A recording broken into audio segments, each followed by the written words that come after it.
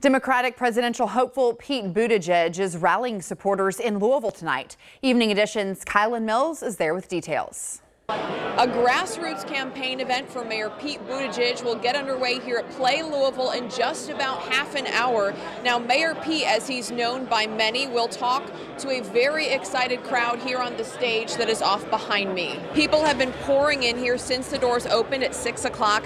Tickets started at $25 a pop. Organizers didn't know an exact number of tickets sold so far, but they tell me they expect this room to be packed, and they do have an overflow area ready.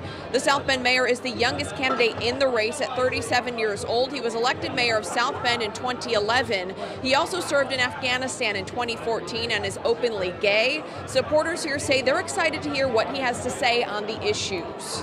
Well, I think Pete is just the best candidate there is. So as soon as I learned he was coming to Louisville, I went online and purchased a ticket right away. I think he's a fresh face. I think he's the most intelligent person running.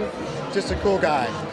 The Republican Party of Kentucky did release a statement in response to this rally. They write that Buttigieg supports the same failed extremist values as Greg Stumbo and Andy Beshear, both Democrats. They say that Buttigieg does not represent the values of Kentuckians. This rally is set to get started at 7:30. In Louisville, for Evening Edition, I'm Kylan Mills.